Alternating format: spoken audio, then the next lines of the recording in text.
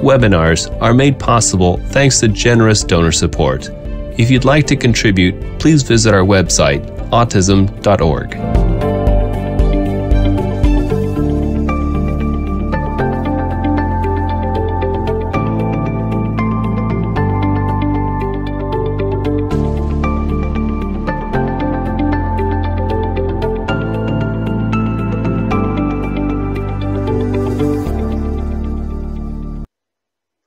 Now, before we get started, I'll introduce our speaker.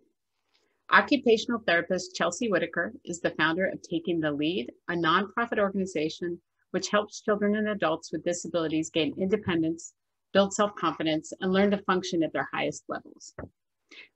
This is done through the use of therapeutic horseback riding and service dogs. Hello and welcome to our webinar, My 1,000-Pound Therapist, How Occupational Therapy on Horseback Increases Confidence, Communication, and Motivation. I can't wait to share with you how occupational therapy on horseback, or hippotherapy, can help your child reach their goals and exceed through this super exciting and fun outdoor activity. Does your child lack confidence? Does your child have a hard time getting motivated to complete tasks? Does your daughter avoid trying new things? Is it hard for your son to sit and focus at school? Does your child have a hard time keeping up with their peers on the playground or in sports? Or do you notice that your child has poor posture? Does your child have difficulty following instructions? Do you have a hard time getting your kid off their phone or computer to go play outside? If you answered yes to any of those questions, you're in the right place. Hippotherapy might be exactly what your child needs. And that's exactly what we specialize in at Taking the Lead, Inc. at Timberbrook Farm, located in Freeland, Maryland.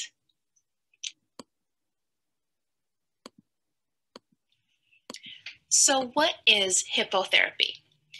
It's a treatment strategy used by a licensed occupational, physical, or speech therapist to achieve an individual's goals through riding horseback. It uses the horse's movement to engage and motivate a child to achieve their therapy goals that benefit them at home, at school, and at play. So who can benefit from hippotherapy? Well, we've treated people of all ages at Timberbrook Farm, from 2 years old to 85 years old. And we help people with all levels of disabilities.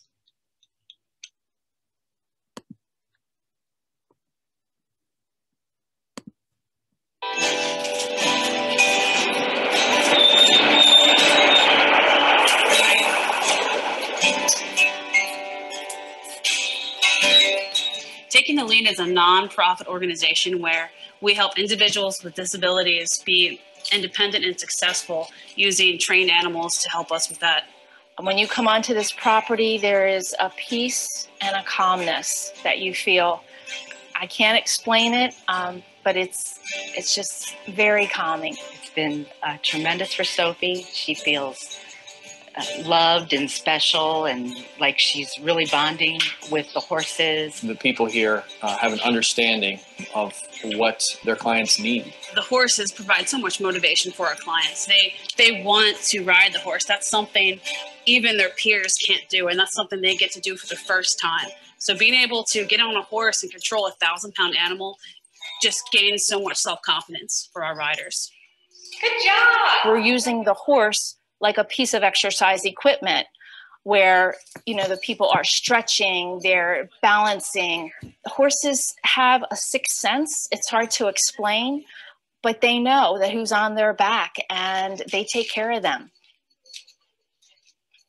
Hippotherapy is occupational therapy, physical therapy, or speech therapy on the horse. So we have clients sit on the horse and feel the movement while they're meeting their therapy goals, whether that's to speak better, balance, gain control of muscle, or follow directions. She has an intuitive ability to connect with the animals, connect with the people involved in the program. Since she was a little kid, she's had this thing with animals. Started out with dogs and goats and rabbits and any kind of animal. She's had this ability to train animals. And then when she came here to Timberbrook Farm, we were thrilled to participate in this program as well. Chelsea is an amazing animal trainer. She trains dogs, she trains horses. I have been training animals my whole life. I personally love the relationship between the human-animal interaction, and I love that we can rescue horses and other animals and help them with other clients in getting their success. The positive outcomes are many. Karen's self-esteem, self-confidence, the way she carries herself. The riding is good for her physically and emotionally. I did reach my goal today, but not touching the saddle. My grandpa had his rules that you can't touch the saddle, only the reins. Sam has improved his stance, his muscle tone, his core strength. His posture has improved. He holds himself better. He stands better. He sits better. All those things that are important when attending to learning and other things of that nature. To get them out of an office setting and into an environment, especially when you can interact with an animal, it's just lovely. We've seen good results, specifically some of the STEM behaviors or repetitive behaviors that are inherent to autism spectrum disorder.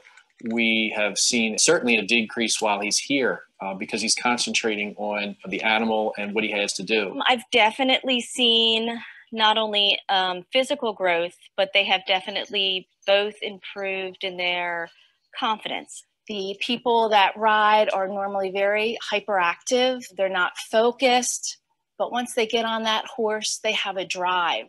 They have a confidence that you don't see them when they're not on the horse. I have had one client with autism speak for the first time because we were doing a game on the horse. After his third or fourth lesson, he was trying to tell the horse to walk, and his caregiver had never heard him try to say a word before, and it was a very emotional moment.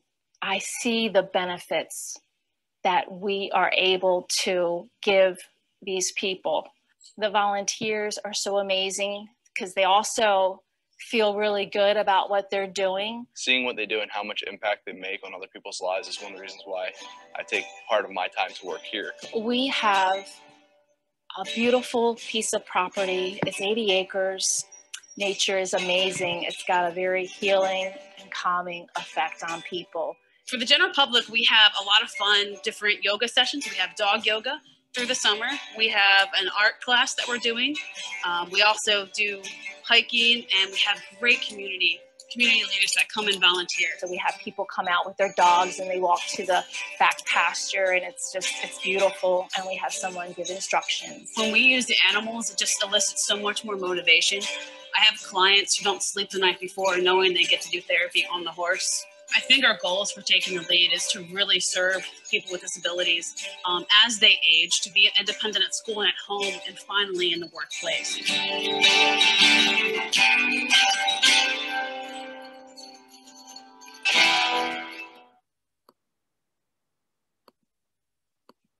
What are the benefits of hippotherapy? There are so many, but we're going to talk about 6 of them today.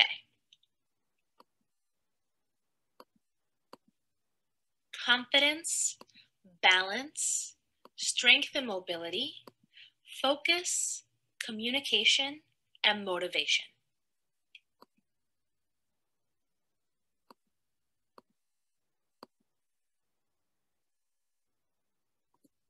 So is it true that hippotherapy can improve one's confidence? Yes. So the whole idea behind hippotherapy is that your loved one controls a 1,000-pound animal. And anytime that happens, of course, you feel on top of the world. Several times when we've had riders steer their horse and complete their goals, even though their occupational therapy goals as far as focus, balance, communication, and strength, they're also riding goals. So they're getting the horses to go through different obstacles and do different movements. And they're also doing different positions on the horse as far as like tall kneeling or moving around the world on the horse. And as soon as they're like accomplished something new on the horse, we have our riders go, I did it! I can do it! And as a therapist, it's just the best feeling in the world. And the horses just provide so much like just motivation to participate. And then of course we're successful. And everyone on the team is just confident in the rider's abilities, and we see people improve week after week. Great. It's very cool to see each time the patient gets more and more confident as they ride their horse. And yeah, just moving a 1,000-pound animal, how can you not feel more confident? Absolutely.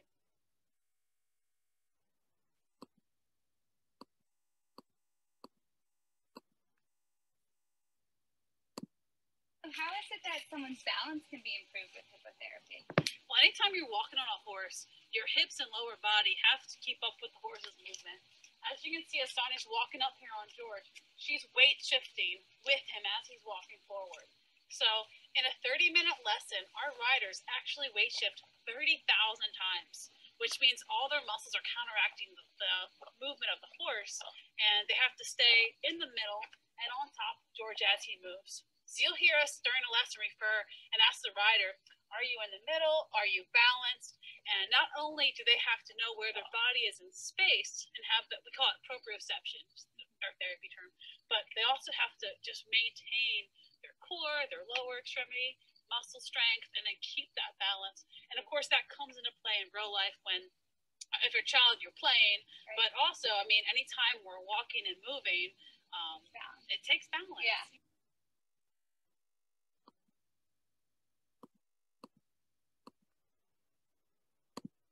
It looks like hippotherapy also helps with strength and mobility. How does that work?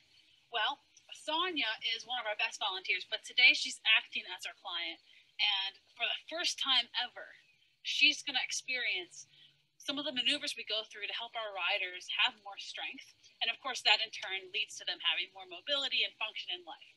So, Sonia, I want you to try tall kneeling. All right, this is a maneuver we use for our riders who need like more core strength and better postural control. So she's going to bring both heels behind and go up on both knees. Good. Good. And then go into that tall kneeling. So bring your arms out if you feel like comfortable. Very good.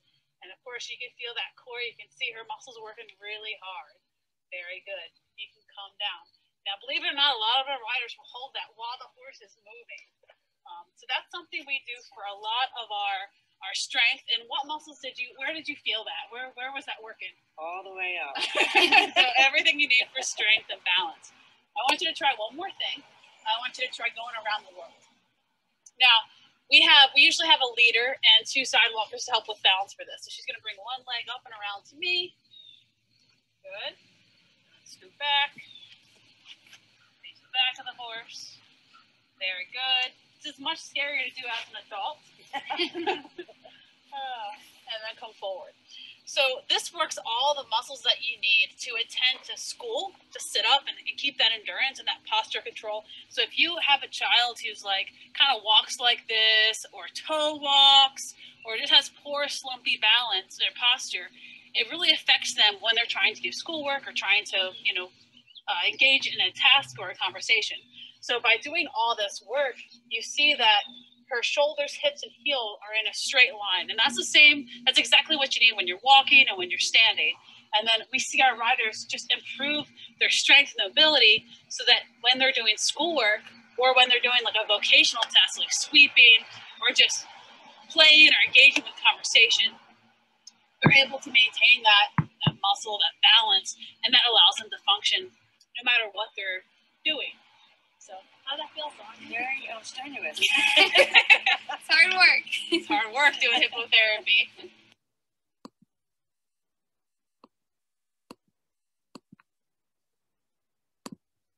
How can hippotherapy improve someone's focus? Well, hippotherapy improves both focus and communication. So we usually have an obstacle course set up for our riders. So you can see Sonia is riding George. Now, a lot of our riders have a leader and 1 to 2 sidewalkers to help their balance and to keep them safe. But Sonia is a very balanced, independent rider, so she's on her own. And you can see her coming through the obstacles. She has to tell George with her voice and her body to go right and left. And if you see her, she's gonna like bend down a little bit and like stop riding. And you're gonna see that George takes that and he's gonna hesitate or stop. And he's like, "What are you doing? You're not riding me." So in order to be successful and keep this horse walking and going, Sonia has to sit up tall, squeeze her feet, and she's going to walk right past that camera. So George, she's got to keep her eyes on the prize and keep going. He might try to stop at me.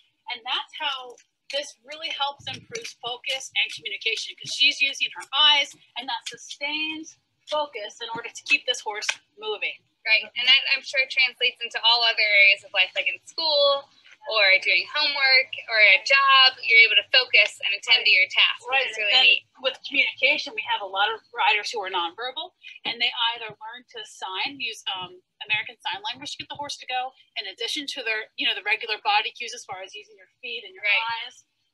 Or we've used alternative communication devices on the horse. And I have had several riders actually verbalize and speak and say go, because they're motivated to get this 1,000-pound animal to do what they want to do. Makes sense. Very cool.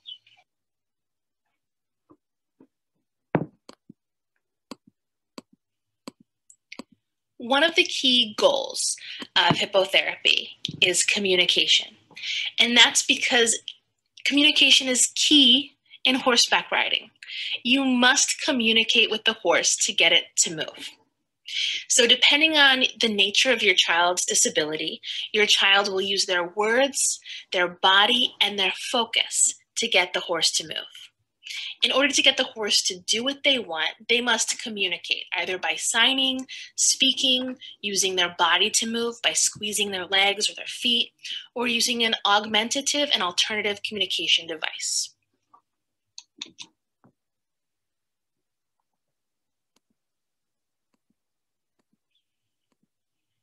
The last benefit of hippotherapy we're going to talk about is motivation. Our clients are so motivated to come to their therapy sessions and meet their therapy goals because it's fun and exciting. They are going horseback riding, doing an activity and learning a skill that most typical people don't get to experience. The novelty of working with our gentle giants is exciting for our riders. Some of our riders can't even go to sleep the night before their session because they're just so excited to come to the farm and work with their horse and their team. Now, most riders start out with a whole team. The occupational therapist who makes the goals for the lesson and directs the lesson, 2 sidewalkers who walk along each side of the horse, and a leader of the horse who's walking in front of the horse. Riders are motivated to reach their therapy goals because if they do, they're able to ride more and more independently. They might lose one sidewalker, then both sidewalkers, then the horse leader. So ultimately, they are riding the horse completely on their own with just the occupational therapist directing the lesson. During sessions, we focus on goals that translate outside of the arena, outside of the farm. For example, during sessions, we focus on completing tasks, following directions, and increasing the overall independence of our riders, skills that will follow them outside of the farm.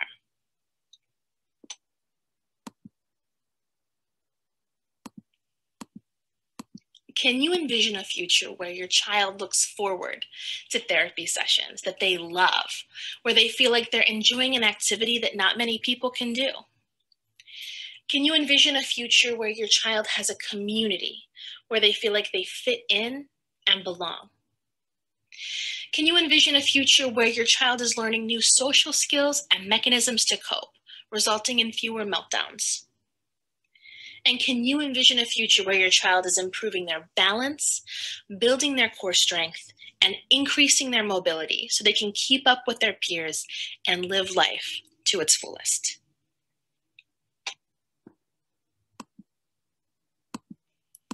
That's what hippotherapy is all about. So how does it work? Just like a typical occupational therapy session in an office, each hippotherapy session is individualized based on your child's strengths and needs. Here at Timberbrook Farm, your loved one is in charge of the whole session. Your child uses their words, their body, their attention, and their focus to get the horse to move. They must be the boss and be in charge. They must focus, they must balance, they must use their lower body and core strength to get the horse to move, and they must communicate by signing, speaking, or using their body to move. A leader and one or two sidewalkers walk with the rider, and as your child improves in balance and independence, those supports, those team members are taken away. We place no limits on our riders, and we strive for them to become more and more independent riders.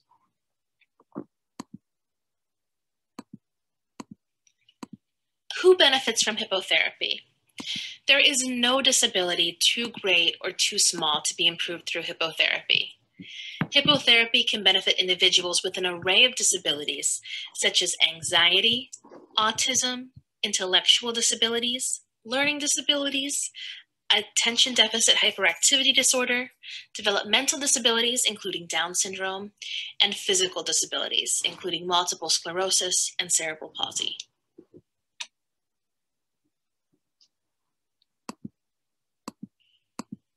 So let me share with you some of the experiences people have had with our program. A mother of one of our hippotherapy clients writes, "My daughter has autism and is visually impaired, and we weren't sure horseback riding was a possibility for her until we met Chelsea. No one has ever connected with my daughter so quickly. The entire team is supportive, patient, and compassionate, and the hippotherapy program is really well organized. We still kind of can't believe this place exists and feel so lucky to have found it. Highly recommend it."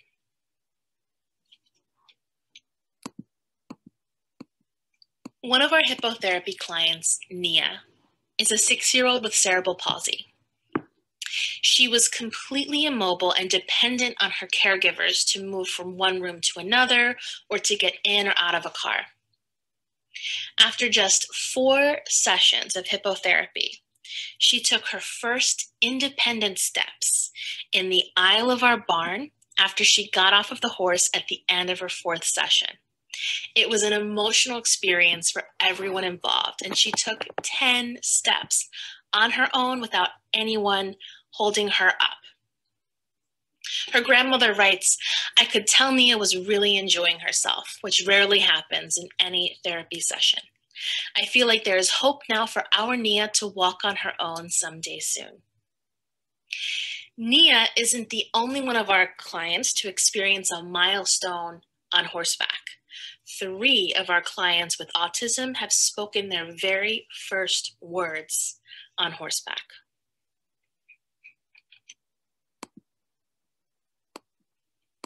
One of the parents of 2 of our hippotherapy clients with joint hypermobility writes, "To get kids out of an office setting and get them into an environment, especially where you can interact with animals, is just lovely. I have seen not only physical growth, but they have definitely improved in their confidence." And we see that in all of our clients, that the benefits of hippotherapy are not just physical. They increase their confidence, they increase their independence, they build social skills, and they just become a part of our community. So here's some questions that parents frequently have about hippotherapy. What happens if my child is too afraid to get on the horse? Well, first of all, we meet your child where they're at. First, we make sure they're comfortable on the ground around the horse before we get closer, and before we get on the horse, and before we ask the horse to go. Our horses are highly trained to respect a human space, no matter how small the human is. In addition to that, we specifically match each horse with a rider based on the horse's personality, the human's personality, and the rider's needs. We can also make a game out of it. We have had a child play with Legos next to the horse and then on the horse. So engaging the child in something that's fun for them, that's going to make them feel comfortable, just to make a game out of it and make it fun for them to be with the horse until they're more and more comfortable. The other thing we do is we put the rider in control. We don't move forward with any step until the rider is comfortable and confident with where they are. So, for example, it's the rider's decision to get closer and closer to the horse.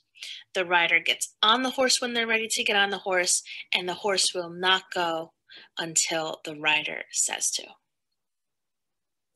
Another question is, what if my child has sensory issues and doesn't like wearing helmets?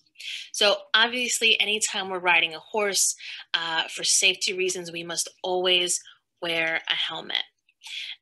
So there are a few things we do to address this issue. So first of all, families can practice wearing hats at home. You can make it a fun thing. Everyone in the family can pick out a hat and wear a hat. You can practice wearing hats of different sizes and textures and make it a game to how long you can wear the hat. With your helmet, you can customize the outside of the helmet, have them put their name on it, have them put stickers on it, whatever makes it cool and fun for them to wear. And here at the farm, we have different kinds of helmets with different textures on the inside and the outside to help meet your child's sensory needs. Will my child be able to ride by themselves? So we put absolutely no limits on our riders. As they improve their balance and focus and are meeting their therapy goals with less and less support from our team, they'll go from using a horse leader and 2 sidewalkers to 1 or no sidewalkers, and eventually no horse leader.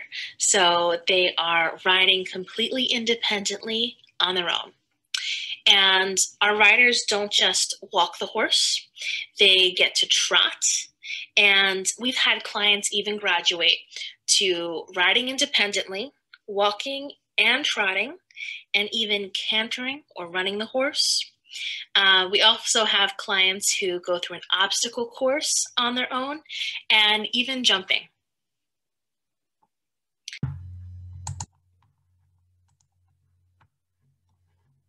Hi there, Chelsea. Can you hear me? I can. Great. Hey, I want to apologize to everybody for our technical difficulties at the beginning. I was actually having some issues with my computer, so I apologize for that. But I think we got it up and running, and the video was lots of fun to watch. And Chelsea, I know you've got some time for a few questions. I sent some questions ahead, but we also have a lot of questions in our Q&A here. So I want to encourage people who are still here. We've got a couple hundred people viewing. If you've got questions you'd like to ask Chelsea, be sure to type them into the Q&A. One question, this is sort of a basic question, but I think just to clarify, is what you do at the farm the same as therapeutic riding? Is hippotherapy the same thing? Would you consider those the same? No, it's completely different. Hippotherapy is carried out by a licensed speech, occupational, or physical therapist. In addition, they are either working with a trained equine team that's certified by the Professional Association of Therapeutic Horsemanship, or like I am directly licensed through the Professional Association of Therapeutic Horsemanship. That's also known as PATH. The reason it's different is that hippotherapy is a direct treatment, and I'm able to even provide like a receipt to someone's insurance company using billing codes just as I would if your child came into a clinic. The difference is I'm using a moving motivational surface, the horse, to help your child be more engaged and successful during the treatment options instead of trying to get them to go through obstacles or otherwise involved. Therapeutic riding is recreational, so that's not covered by any kind of insurance in any way, because it's more like your child's learning to ride, and there's still some benefits to that, of course, but it's not done by a trained therapist. It is, but they do get certifications through PATH as well to be a therapeutic ride instructor, but it's to ride the horse as independently as possible versus an individualized occupational therapy session, physical therapy session, or speech session on the horse. Excellent. Well, thanks for clarifying that. So the next question that we have is about proprioceptive and the benefits. And you described a lot of that in the video. From an occupational therapist perspective, obviously this is highly beneficial. Can you talk a little bit about why? Obviously it's got to do with the muscle stimulation, but vestibular issues or other issues that kids experience, and how frequently, is there ever a case where you just don't see that kind of progress? Sure. So the reason the horse works so well is not only are they a motivational tool, but they move. In 30 minutes, you have to weight shift 30,000 times. And so a lot of times in this parking lot, we see individuals and children and adults with autism come down the lane, and they're staying and they just don't know where their body is in space. As soon as they get on the horse, and this has happened across the board, we see a change in that, where the stimming lessens or completely goes away, and that individual is able to focus on following directions. And sometimes it's their learning goals that are related to school. Sometimes it's vocational, like pre-vocational goals that we're working with on the horse. But the movement of the horse pacifies that sensory need and allows them really to focus and participate more fully in the session, which allows the occupational therapy session to be much more effective. And sometimes if we have students who are very excited, we can ask them to stand up on the horse, go around the world, or we can have the horse vary their gaits and go faster, providing more input. And we specifically partner the horse to the individual. So if I have someone who is not sensory seeking and really seeking that in, but more averse to it, we have horses that are much more slower, gentler, wider, versus horses that are going to move out faster and rotate the pelvis as they move and really facilitate that sensory seeking need. Okay, how do therapists get training to be hippotherapists? So if you're an OT and you're interested in it, how would you get started? So there's 2 certifications. One's the American Hippotherapy Association, that is specific to therapists. And the other one is the Professional Association of Therapeutic Horsemanship, also known as PATH. And PATH is a little bit more expansive. It covers people who just want to be therapeutic ride instructors and don't have that extra degree, in addition to therapists. And then there's also EGALA, which is like psychotherapy. So that's through EGALA and PATH if you're like a psychotherapist. Okay, great. So what about research on hippotherapy? Is there printed research, peer-reviewed studies that have been done about it, or is a lot of it anecdotal now? There are peer-reviewed studies. That's something that could always be stronger in our field.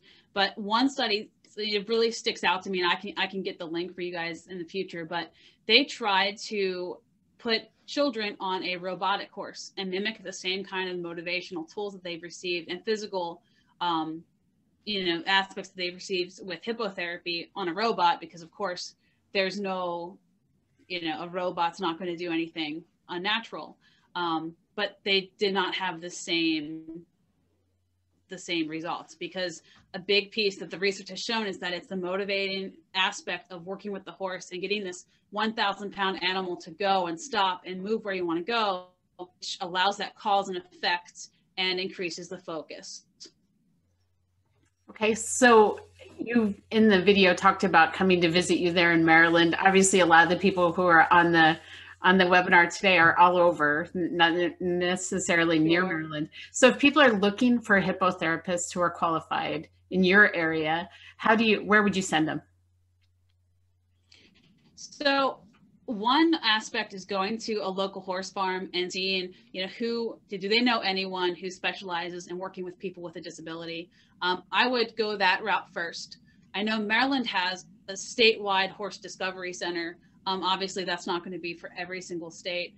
In addition, the American Hippotherapy Association and the Professional Association of Therapeutic Horsemanship has search engines for licensed professionals. And I would recommend that the therapist is not only current on their license to treat and provide that treatment, but is either working with a PATH certified equine team or is a dual certified therapist. Okay, people are asking a lot of insurance questions. So I don't know, you probably can't share specific billing codes, but they're wondering about if you have an OT present and then also a horse, somebody who's handling the horse. Are both of those people reimbursed by insurance, or is this something you work out sort of as a business? I mean, obviously it's an expensive. With hippotherapy, only the occupational therapy, it would have to be a business model. Usually through hippotherapy, I provide a receipt and that reimbursement actually goes to the family. And then they reimburse us for our services. Now, everyone does it a different way. I could also have relationships with the insurance companies and go directly through insurance, but that's a little bit more work on my end. And because we have this whole farm, I can't do that closely. But yeah, you would have to figure that out with a barn and kind of preset those details. Right. So just depending on whoever you're working with locally, you'd need to find out how they're doing it. And I live in a faraway state from Maryland and everything works differently in every state. So being sure to all insurance companies are different too. Yep. So checking with your insurance, checking with your provider, and then trying to communicate across both. So another question that we got, my child is afraid of all animals. Every single, especially dogs, but I'm worried about taking her to a horse farm. I think it would be a fiasco. So you talked about this a little bit in the video, but have you got any examples of a specific child who maybe was very afraid of animals and how that went when they were brought to the farm? I do. So from the video, you saw that I am an animal trainer. That's kind of what the Lord led me to get into this field. And I have trained specifically service dogs. And I had one individual come to me. He was 7 years old, terrified of all dogs. And I worked with him specifically with the trained dog, first at a distance. And then the whole point was to get this individual to feel comfortable around the dog, comfortable around the horse by feeling in control. So with this individual, I had them train the dog and understand that this dog will sit, lay down, come and back up on their verbalization by their command. And eventually we got him to the point where all he wants now for Christmas and his birthday is a dog called a pug. He also started doing hippotherapy, and we started the same way. We started on the ground with the horse at a distance that's comfortable for him. And all these horses are specially trained to move backwards, forwards, left, and right. And once that child felt that this horse was not going to do anything crazy, they were in control, it really helped. And in addition, we have a ramp and it's used more for children who are fearful than our physical disabled individuals, because it puts them much higher than the horse, and the horse is down low, and the horses stand very still, and they're much less reactive than a dog. They don't make a lot of noise. So if that individual matches her daughter with a horse that's patient and calm and not going to make a lot of noise, that should help facilitate that relationship. And what happened with us is we started with the dog and it flowered into riding the horses, but it could go the opposite way where they have a positive experience with the horse, and maybe not all dogs are scary. Let's work with a dog that's not very active and calm and have positive experiences all the way around. Okay, this next question is about age limitations. So is there an age that's too young? Would a 2-year-old be too young for hippotherapy if they're diagnosed and they're receiving occupational therapy and the family was interested? Right. So PATH says 2 years and up, 2 years of age and up. So the only thing is we have to have, we have a really special toddler helmet that's like certified in our field that's going to fit that person safely. Okay. A lot of people are posting in the Q&A and chat some of these links that you've been talking about. So if people are looking for that information, be sure to check out the chat and Q&A. The next question is about the horses themselves. So is this a humane activity for them? How do they respond to students who have significant sensory challenges or who may have some stereotypy or different behaviors that might be loud or disruptive? So absolutely. So we have to be very careful with the horses, the type of horses that we choose. All of our horses here were actually rescued. We have one horse that was Amish, 2 horses that were in a feedlot, and we rescued them for this. And then we have a couple horses that were just at a ranch, at a camp. They couldn't keep up to the camp life, and they retired and worked with us instead of going to an auction and having an unknown fate. I put a lot of effort into finding and training the horses here. We actually just launched a program for individuals who serve in the military, and they're going to start helping us with the training of the horses. There's 2 things we look for in horses, and that is that they're not very reactive and that they are rather short and stocky, so that if I'm helping someone who has poor balance, I'm not very tall. So that horse needs to be, horses are measured in hands. That horse needs to be about 14 hands to 15 hands, because I can't safely support someone who's way above my head. And then daily, I handle this daily, and like I have 2 baby horses in training in order to take on the role as the older horses get too old for this. We also have different horses. No horse works more than an hour at a time. The professional standard is no more than 6 hours a day, but none of our horses work more than 3 hours a day. And there is a lot of time consumed in training and finding that right special horse, teaching them patience. And we do something called desensitization, where you help a horse be brave. So you like take a feed bag, and usually a horse would be terrified of a feed bag. And I teach them that I'm going to move this feed bag until you face it and you relax. And we play this game a lot. I mean, I have a 6-month-old colt we're working with right now, and you just teach them to be brave, and then we transition that on the backs of the horse, you know, so we make noises, and they say that a loud rider, a loud horse owner has quiet horses, meaning that they just get used to it. They're like, what are you doing? And now with that said, there are some horses that would completely be unsuitable for this. They have to be, all of my horses that we use, I can personally go around the world, do a plank on them, and they have that body type and the personality that they certainly don't mind it, and they would much rather be working with us and walking with a bunch of little kids and adults loving on them than trying to work hard and jumping and doing some kind of more cardiovascular workout. All right. And so when they retire, did they just stay there on the farm with you? Yes. So they have a happy retirement there, I'm sure.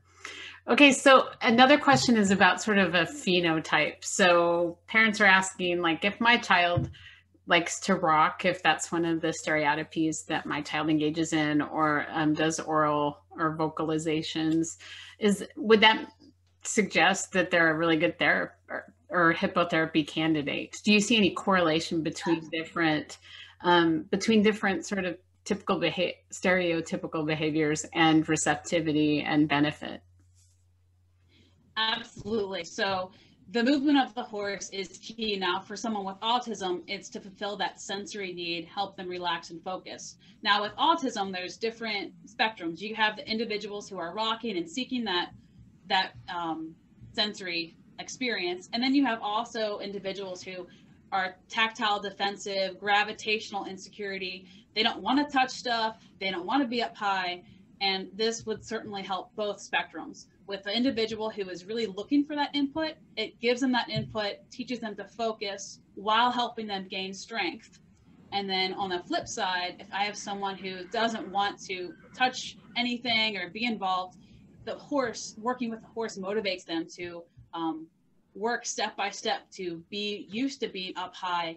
And then that gives them self-confidence to try new things that relate to generally life skills. Okay, great. All right. Well, Chelsea, thank you so much for this presentation today and for taking the time to answer all these questions. We really appreciate your time. Thank you so much for having me. And so if anyone has any other questions, feel free to email us. One last thing, you provided a couple of handouts. So if you could tell the group really quickly about the handouts, we'll be posting those on our website with the playback. So you should be able to get to those shortly. But yeah, just fill them in on those 2 handouts that you provided. Yes.